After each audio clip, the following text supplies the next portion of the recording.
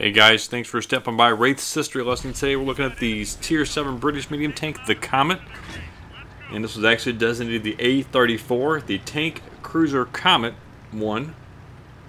It was designed and put to use during the end of the Second World War and was designed as an improvement on the Cromwell tank, mounting the new 77mm high velocity gun in a lower profile turret, lower profile chassis. And it was very effective against the late war German tanks like the Panther and in most ranges the Tigers. It was widely respected as being the best tank of World War II that the British produced. And then it also determined that when firing the arm-piercing Sabu type rounds that they used in World War II was actually better than the German 75mm KWK-42, which was used on the Panther.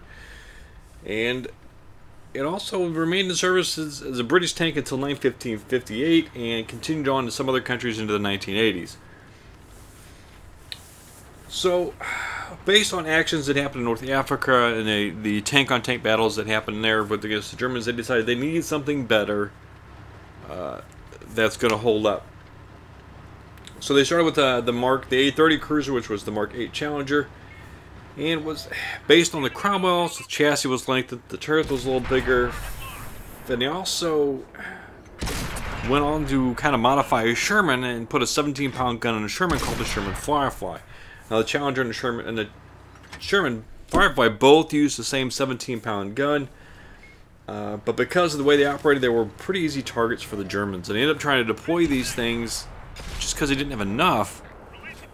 For basically, it was a unit of 3 Cromwells and either a Sherman or a Challenger, and that's just not, too many tank types makes maintenance difficult, replacement parts hard to get.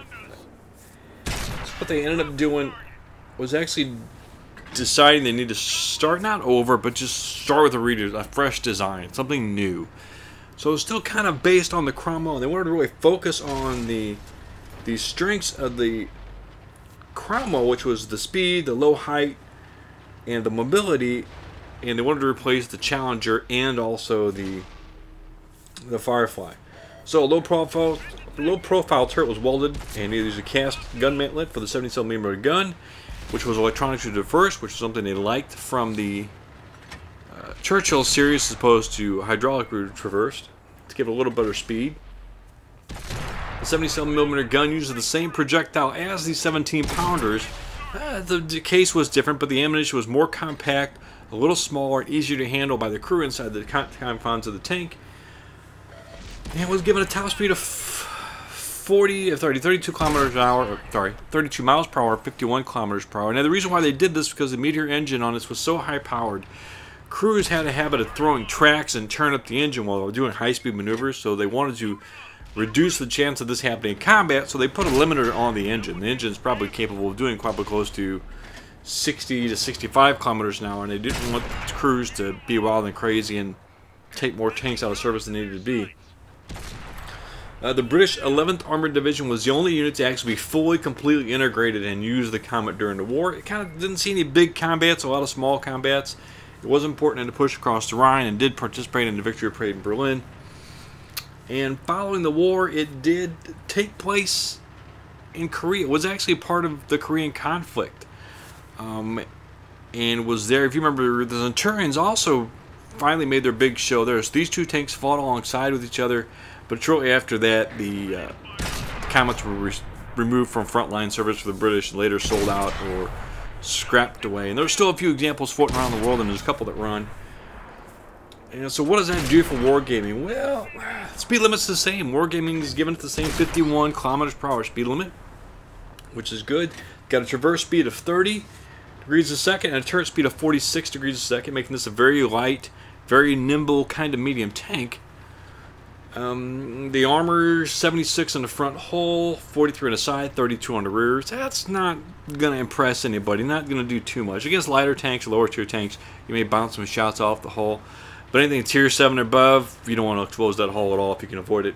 The turret has 111 on the front, 63 on the 5, 57 on the rear.